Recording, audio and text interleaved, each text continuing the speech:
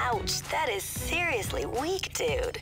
For the second month in a row, we have got what I would say is a pretty weak update for Gran Turismo 7, but nonetheless, I'm excited specifically for this Evo. Now, I'm gonna be honest, in my brain, I don't actually know what Evos are in the game and what's not in the game. There's also the TTS, is it a TT? It's a TTS, which if you have a TTS, is pretty cool. But yeah, there's no denying that the Gran Turismo updates are clearly getting a bit weak, which kind of reaffirms that if you haven't seen, Gran Turismo is rumored to be coming to PC.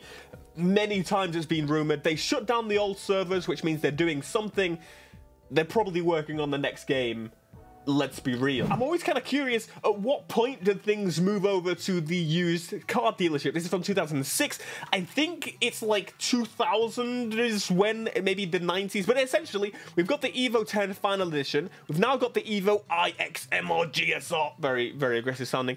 Which, actually, we didn't have before. I mean, obviously, it's a new car. But, like, what other Evos do we have in this game? I need to, like, check a list. Now, I still don't know Roman numerals, but what I'm going to do is show you on screen the Evos that have been in the game. We've got 50 Evo 10s. We've got the VI, the V, and the IV. But now, we've got the 9. So, to be fair, there was quite a lot of Evos missing, and now we're filling that. So, this is definitely one that people are going to be interested in. Either way, I'm excited to check this out. I'm also interested to see what engine swaps they've added, which I actually don't know yet. They usually add some bangers, but just wait a little bit of time before we try those. Ultimately, this Evo has nothing.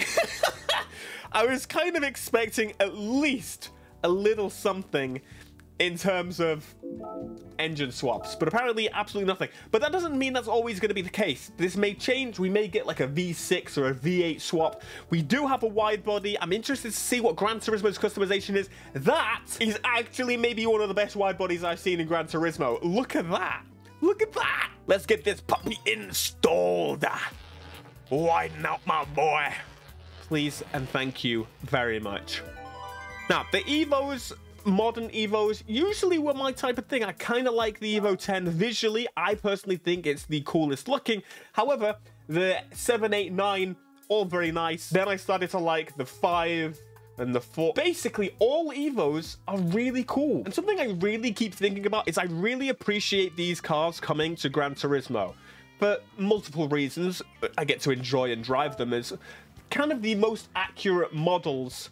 And that actually helps with something as well. We know Gran Turismo is always online, unfortunately, but they are not permanently going to keep this thing always online. Gran Turismo is creating the most accurate, pristine models that exist in any game. These models will be used for decades and they'd still look fine because they've gone absolutely ham into, I don't know what size to go for. They've gone absolutely ham in terms of quality. Anyway, I needed to make them wide, as you can see.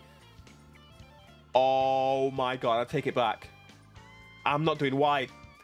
I'm gonna be honest, I love the fat tire look. It looks sexy. Like the bulging tires, I love it so much. Let's hope they just kind of fit the arches. When we lower this thing to the ground a little bit more, because it definitely needs it. But Gran Turismo is basically the car museum. We get to appreciate these cars forever, and this will be the best way to look at cars once they're dead and gone, which sounds really sad, I know. But think where Gran Turismo could go in the future. Like, you'd basically... Oh, you could kind of have like an ownership of the car by having it in Gran Turismo, because one day the petrol cars are gonna be in the bin, but we'll at least be able to appreciate them here. So please, I beg of you, get us an Eclipse in here. That would be incredible. So the standard wing, beautiful as is. We can actually remove the bits at the top. The little, it's even got a wiper delete. Holy crap, I was not expecting that. And of course, there's the custom wing, which we can go a little bit mental with, or we can stay kind of original. I kind of like it. Position the number plate. Such a cool little feature. Light bulbs. Disgusting. Let's make them nice. Should we go for... Let's go like LED, blinding LEDs. There's even front grille customization. That's pretty cool. You can debadge the damn... Is it Need for Speed Pro Street? What the... I'm going to keep it, though. Not bad. Considering the bumpers you can fully swap out. I wish there were more options, if I'm honest. But this car is ultimately carrying the update. It's pretty obvious that we're going to be getting the next game before the end of the generation. Do you think they'll try and release it like next year or something? Anyway, let's see the ultimate PP upgrades. What PP can we get from this thing? Let's put in the racing intercooler, put on the racing silencer, get this thing popping. I'm kind of curious in terms of power, what we're going to be looking at with this little tiny PP engine. That's been the only thing that hasn't really made me an Evo guy. As I say, I kind of love the Evo 10. Visually, I think it's my favorite one to look at. It is a bit big, but the problem is it's not the best by any chance. It's got a lot of plastic stuff that was basically from the Mitsubishi bin. For example, the clutch master cylinder made of absolute just pure garbage plastic, and it would break and leak and get just rubbish. Get derived from their SUVs. There are many swaps you can do from previous Evos into the Evo 10 to make it a little bit more solid. By the way, you should buy mine. It's on eBay. Also, really want to give a massive thank you. Might have noticed my microphone is different. Thank you to Shaw. Oh yes, high RPM turbo. You may know them. This is the SM7DB, a brand new microphone, and they sent me out a couple of little goodies to basically do up my sim rig. They also do this, which is one of the smallest digital audio interfaces I have ever seen. But again, they just sent me it. It's not paid for, but there's a link down below if you want to check them out, because again, they're helping me out and it's good stuff. But it'll also be good to just hear what you think of this microphone opposed to the other one that I generally use across my videos. Anyway, we are almost there. We've got a couple of extra little bits in there, but I'm kind of excited. This is all going to be like 600, it's about 550 horsepower. I'm doing the roundup thing. Oh God, I'm becoming the same as everyone else. I can't help myself. None of us can. There's actually this event here, which is the suggested PP is 600. Suggested. So we can enter this. It's the all-wheel drive, sorry, four-wheel drive challenge 600. I'm 740, so I shouldn't really have an issue, but I think this will be a cool thing to enter. At the same time, I'm pretty sure. Yeah, 260 kilometers. It's a bit low, so let's definitely up that and enable our anti-lag system. Yes, I love it. There's actually so many cars that I would love to test against this. I would love to just do like a full Evo kind of session. Like, what if we compared all Evos at the same time?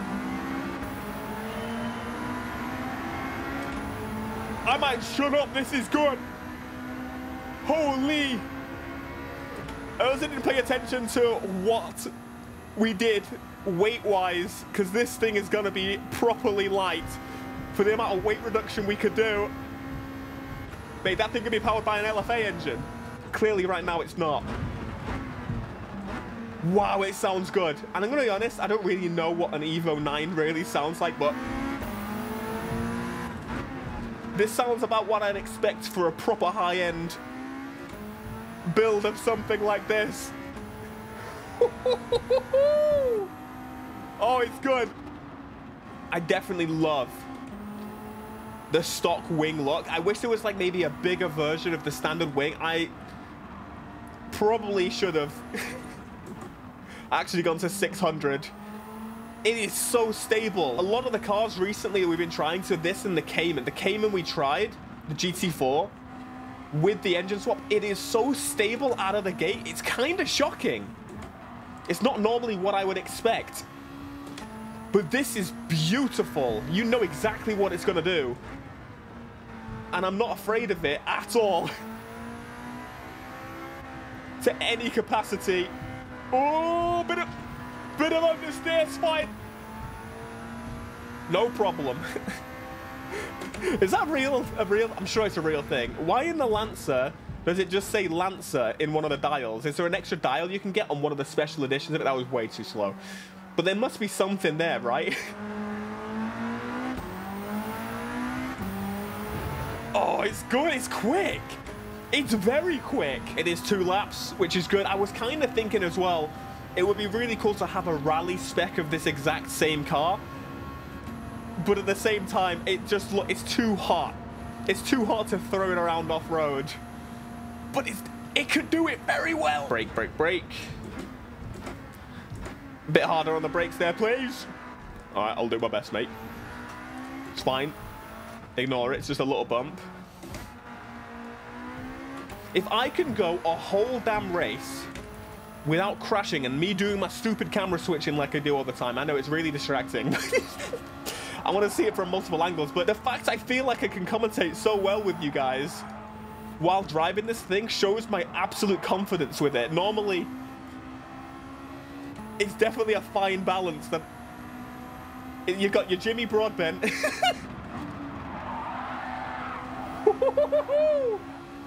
And then you've got your, I don't even know, I guess me. That maybe leans in a little bit more to the talking out his ass. Wow, this is so good. I take it back. This is no longer a shit update. This is a good one. I am properly happy with how that has gone. How did I put my high beams on? Maybe it's dynamic. I don't know what the button is, eh? Either that or my car's braking as I do this damn race. Wow. Genuinely very, very impressed with this little thing. And I definitely need to know how light it is, because it feels solid. Oh, the flames! Oh, yes! That's what I'm talking about. The whole damn tunnel.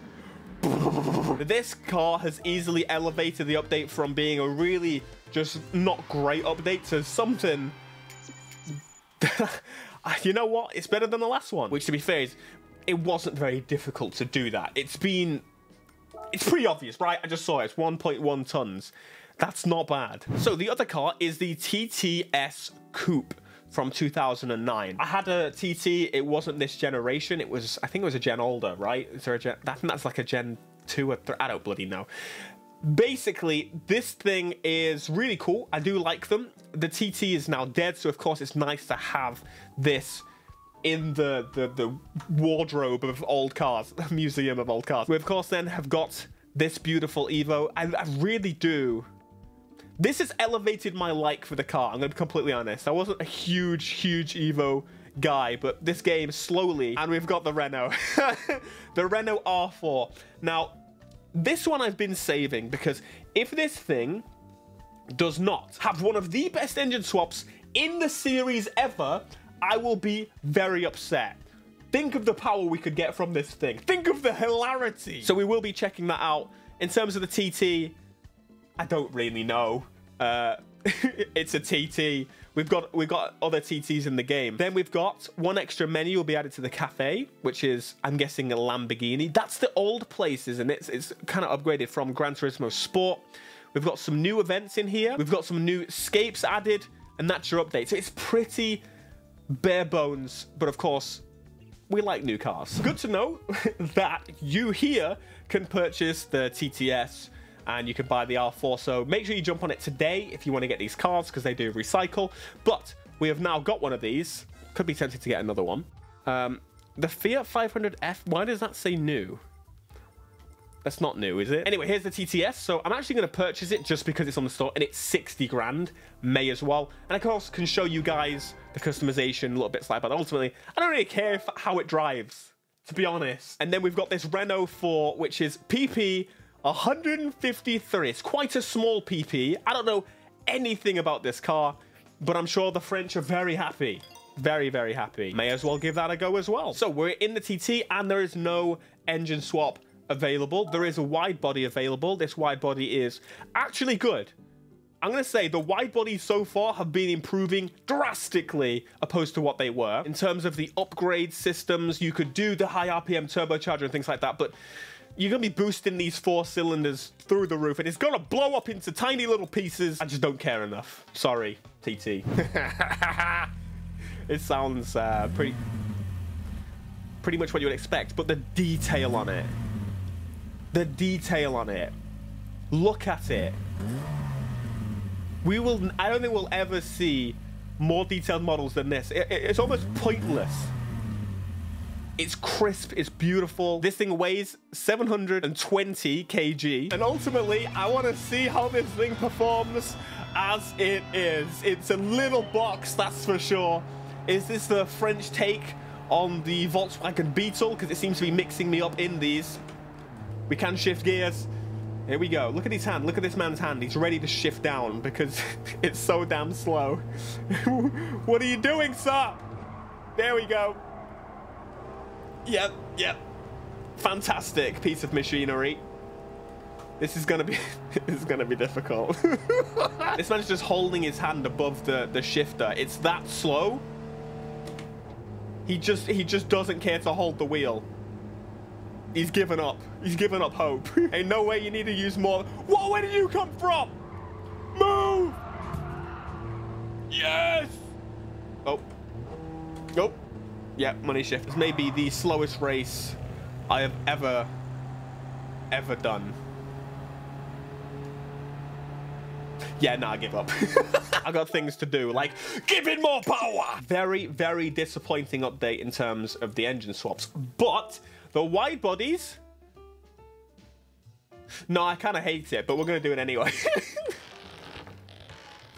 They even put that animation, you just stuck something on there and cut. They should have a different animation for each one. That would be pretty cool. That would be kind of funky. Like maybe they just pull out a massive saw or something. I don't know. One thing that's kind of weird, look at these like straps that seem to be holding up the bumper. That's kind of weird. It looks like straps, but I think they're probably metal pieces, but nonetheless, they're coming out the front of the bloody... It's very, very odd, if I'm honest. Do you know what'd be kind of cool? If Gran Turismo gave you, like, in a soothing voice, like an explanation about the car. I know they have some explanations. Do I know where to find them? Probably not. But kind of like Need for Speed tried to with Hot Pursuit, it would make so much more sense in this game. Would it not? Right, I'm really hoping that this is carried, absolutely carried. Look, it's telling me to put these on. It's just telling me. I don't think they really suit it, to be honest with you. I really don't know what would suit it. I feel like the Steelies may be the best option. Let's see if we can make it look like a little bit of a hot boy. Whatever, we're doing it. I don't care if you hate it. Oh yeah. Oh yeah. That's fantastic. Actually, I don't hate it, to be honest. It looks kind of cool. I'm gonna maybe a 15. So these are the custom parts. We can do a bumper delete, which actually looks kind of dope. Hang on. Oh yeah, no, I'm gonna go for the bumper delete. It looks really cool. It looks like a little toy car. I kind of like that little detail, but it looks better without it. We'll remove it. We got rear customization. We can do a rear bumper delete. Oh yes. And the wing. One option. Gotta be honest, that's pretty cool. You also have the bonnet pins. You could put... Oh, yeah. Tie them down with bloody belts. And we'll go with a roll cage as well. Fix them horrible lights for the 5000K. We can do a nice little plate. I kind of like the Renault 4. We got the surrounds. Oh, that's so much nicer. Yeah. Now, what I'm really hoping is the power is on our side. We have no ultimate... Oh, no, we do have some ultimate things. Holy crap. 42 horsepower. Man, we are gonna hurt somebody with that power. Yeah, because we can. We're gonna put a NOS on it. Why would I not? I just blow this box up. We can also do quite a lot of customization, it seems, in terms of power, which is fantastic news because it really needs it. 6 grand for the clutch. Surely that costs more than the car's worth. Changing the tires. Wow, doubles the PP almost, which is kind of crazy. I didn't think it would matter because it has no power. So what power can it put down? And we can do the high RPM turbo, which, oh, 100 horsepower. Almost. I don't want to bait this. 100 horsepower. We can bore it up as well. We can get high compression pistons. This thing weighs 720 kilograms, apparently. I thought it would be lighter, to be honest. All right, let's get this weight reduction down then. So it seems like in terms of power, overall, fine. Kind of maybe expected a little bit more. Kind of just explains the update in general, I feel. But maybe I'll be shocked. Maybe I'll be surprised. Maybe I will be wrong. We can't even do stage 4.